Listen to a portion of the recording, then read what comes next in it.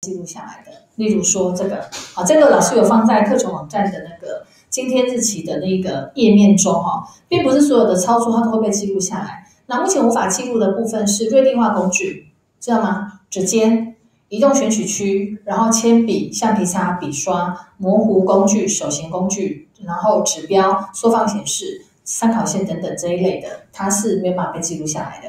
这样 OK 好，所以你们平常常用的，例如说你们那个调尺寸、加滤镜，然后做影像的调整，好，那这个区块是平常在用的几率最高的，还有文字的部分，那这些是都会被记录下来的。这样 OK 啊，其他都是不行的。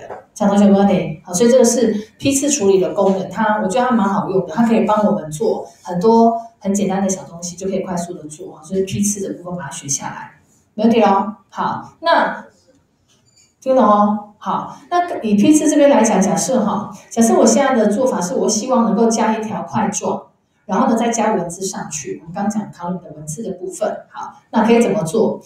因为现在已经3个都录完了，录完之后的顺序是可被调整的。例如说，好，假设我们继续点这里后，来继续录制。例如说，我加一个矩形，好，加一个矩形，好，然后呢可以加一个形状进来，这个也先记过一下。等一下，我把它塞进去一下哈，我把它塞在这边，不然看不太到。好 ，OK， 我现在加了一个制作一个填色的一个，就是这个底图。然后这个底图的部分呢，我想要改变它的颜色，所以在矩形这边快2下，例如说给它黑色 ，OK， 然后呢，我想要让它透明度可以降，所以你等于连画的这种物件都可以哦。好，再来点 T 文字工具，你可以打字，好，空白处点一下，打完再把它搬上去。例如说版权所有，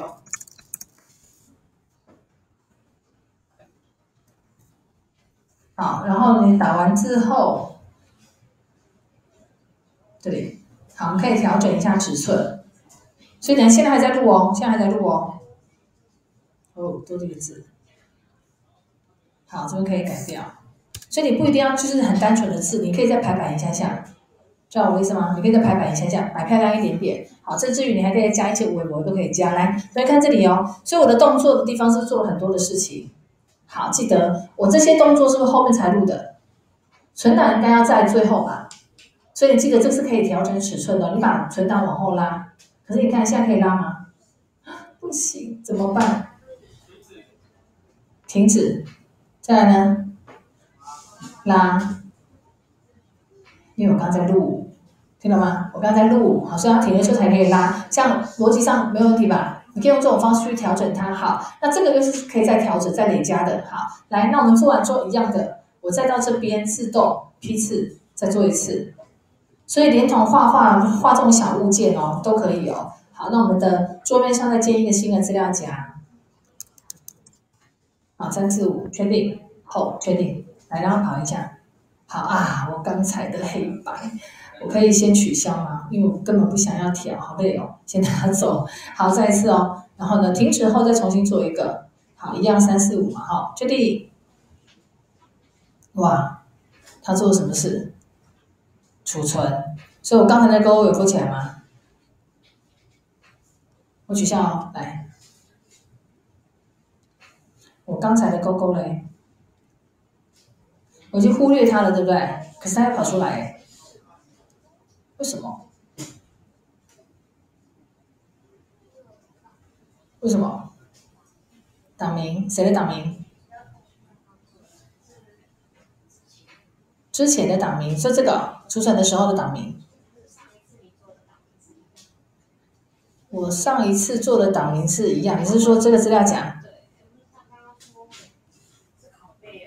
对。对。